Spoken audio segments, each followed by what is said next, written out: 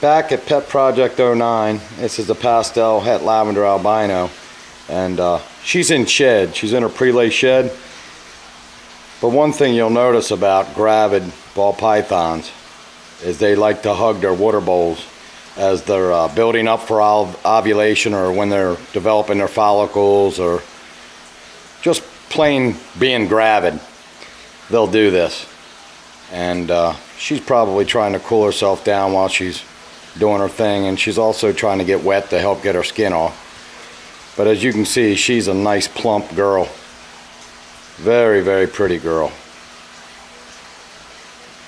These pastels, het lavender albino, are really nice. Actually, all the pastels that are het for something, like the ones that are het for clown, they're really bright and pretty and clean for some reason.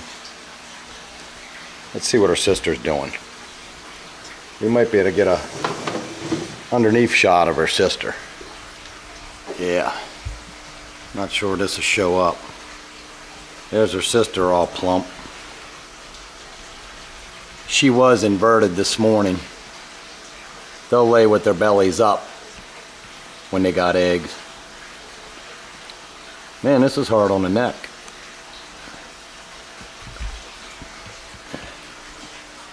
Anyway, that's what you got. Bowl hugging is good. Pet Project 09 out.